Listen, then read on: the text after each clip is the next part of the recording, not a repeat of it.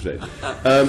I want to move on to the money, please. And the starting point is our legal obligation if we leave without a deal. Do you broadly accept, or does the government broadly accept, the conclusions of the House of Lords report of the 4th of March this year, entitled Brexit and the EU Budget? Which said it was sort of undecided, really. No, it didn't. No, well, it set out that if we left without a deal under Article 50, we had no legal obligation under EU, international or UK law to pay I think anything. no is just a step too far. No obligation. I'm not going to share with you, as governments never do, the legal advice they're given, but let me outline for you the approach we took. It might sort of inform the answer rather more thoroughly than just me giving a yes or no on that. What the Commission did was put a proposal to us. It was pretty high level, by the way. It wasn't quite as detailed as I think people suspect. A pretty high level proposal, but it was a kitchen sink proposal.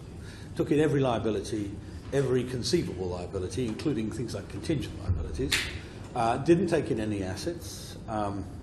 Even when you're looking at the EIB, took the liabilities but not the assets, and presented that to us. We went through it, and basically we felt that they were on poor to non-existent ground under both Article 50 and Article 70 of the Vienna Protocol. Those are the two primary tests.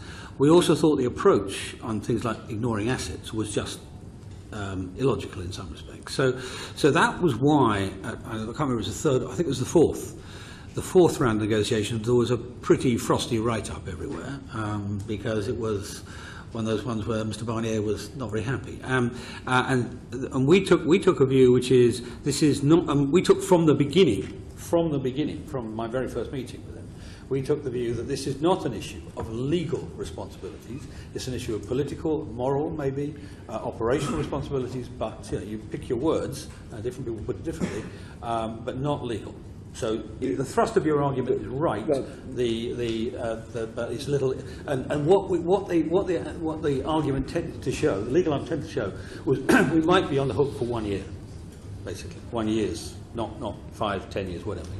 This was basically what the House of Lords report said. It said there may be a moral obligation to pay, but there was no legal one. That's because right. Article 50 of the treaty knocks out the Vienna Convention's alternative provisions. Yeah.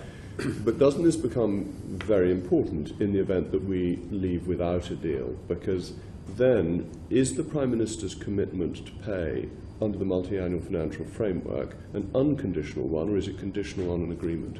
Well, we've not got into the speculative outcomes of no deal. I mean, let me just say why for a second. Much of the arguments about deal, no deal are phrased in polemical rather than logical arguments. The phrases crash out and all this sort of thing. There are various sorts of no deal. There's a no deal which is we go to WTO arrangements, but we have a bare bones deal on other elements. As I listed them, I think, to the chairman. Aviation, data, nuclear maybe or not, and so on. And then there's, of course, a complete failure to agree and sort of hostile. Now, I think that is so incredible, it's actually off the probability scale. But that in those circumstances, it is conceivable, that there'll be no deal of any sort. And if there is, we pay nothing. And under those circumstances, you could imagine the country paying nothing. And this is our strongest negotiating card, isn't it? Because the multi-annual financial framework needs the £20 billion over the next 2 years to make it work. Otherwise, somebody has to pay more. Or people I wouldn't put it in such crude terms, and I'm sure it's on the mind of some continental countries. They're aware of it. You made a statement saying that the days of making vast yearly contributions to the EU budget will end when we leave, but that will be when the transition period ends. I'm excluding from that what the Commission delightfully calls a divorce bill. But, there would not be a continuous future payment for access to the market, for example.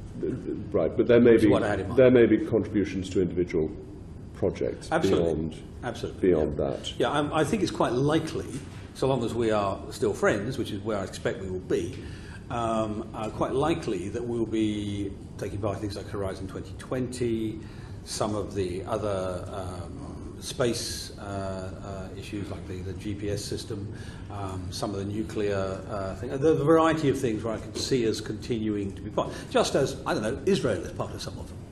And what about loans to the Ukraine and things like that?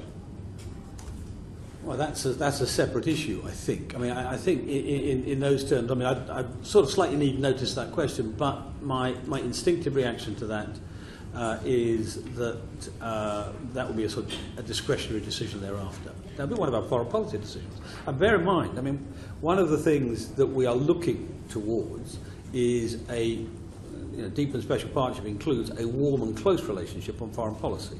Thereafter, we think we view Europe as will be our nearest and largest ally, effectively. But not sincere cooperation. Sorry? Not sincere cooperation. So the UK would not expect to find itself... No, I don't know. Sincere cooperation stops when we leave. When we leave. And that stops when we leave rather than at the end of the implementation. Yeah. On the sequencing of agreements, you set out that we would get a deal under Article 50, and then there would be, and that's enhanced qualified majority vote and the European Parliament's approval. There are then the JHA and trade issues, which, assuming they're mixed agreements, require more complex ratification procedures. Do we fulfil our obligations under the Article 50 agreement before they have fulfilled their side on the other parts, or does our commitment under Article 50 to pay money, for example, become contingent on those agreements being ratified? Nothing is agreed till everything is agreed is the famous favourite phrase of the European Union, and we think it applies both ways. So are you saying that we would suspend payments during the implementation period until an agreement on JHA and trade has been... This is about as far down this speculative route as I'm going to follow you. But it's very important, because if there is a sequencing in the agreements, it is perfectly possible that it would take more than 2 years to ratify the trade deal. It may be possible to continue with it pending ratification, but that in that 2-year period we would have paid over £20 billion and we may not have the trade deal. This seems to me that's very important. This is one of the reasons we need we need agreement at least at council level and commission level before it starts. But doesn't it go back to... But not necessarily ratification. No. Okay, because... There's an element of risk in it. There's an element of risk, but can you reduce that risk by making it clear that the British government will not, during the implementation or transition period, make payments until those ratifications are done? That's why I said I'm not following you down this route any further.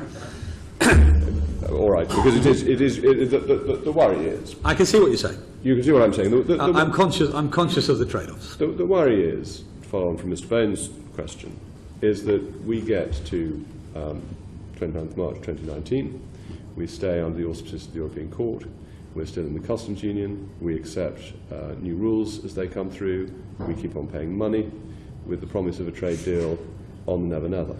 We are still therefore in the European Union for a further 2 years, and all that's happened is the end point has been delayed and the uncertainty in 2021, which the aim is to avoid, is just as great. But we've actually stayed in the European Union for 2 years longer and not achieved what we're aiming for. I think there are ways around that, but if you forgive me, I'm not going to detail them here today. All right.